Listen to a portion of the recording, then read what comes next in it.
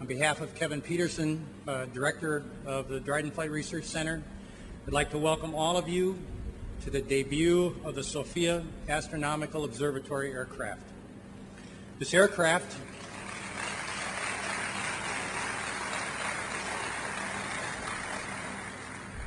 the Clipper Lindbergh, was dedicated by Ann Morrow Lindbergh 30 years ago when it entered service with Pan American Airways. Now, after extensive modification for the SOFIA program, this aircraft is about to begin flight testing for its new science mission. The 747 Clipper Lindbergh behind us is embarking on a new career too, as one of the world's great science observatories. The plane is obviously a big one. Seeing it in person gives you an appreciation for the size of the activity that we're involved with. And the challenges ahead of us yet are also very large as we complete the development and the flight test activities over the next couple of years here at NASA Dryden. I truly believe that we are but in our infancy in terms of expanding and exploring the human potential.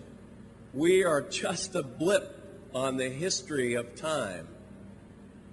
This represents a fantastic step, one that I hope will bring us into the future and will allow us to understand and thrive and survive, keep this home planet alive a little bit longer until we can find another one out there that we can live on.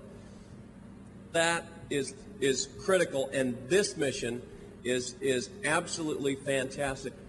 That's why I'm here today, because it gives me the juice to see this happening right now, to understand how many people and how many researchers are going to be affected by this, and how many of their students, how big of a broadcast effect this is going to have at lighting us up, giving us the juice to figure out how to get there, how to get to the future, how to get out into space on a more permanent basis, and so that our kids and our children's children can thrive and survive into the future.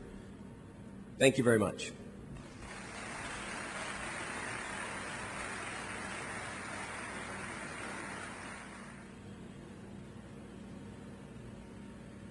Please join me in giving Mr. Lindbergh a countdown. 10, 9, 8, 7, 6, 5,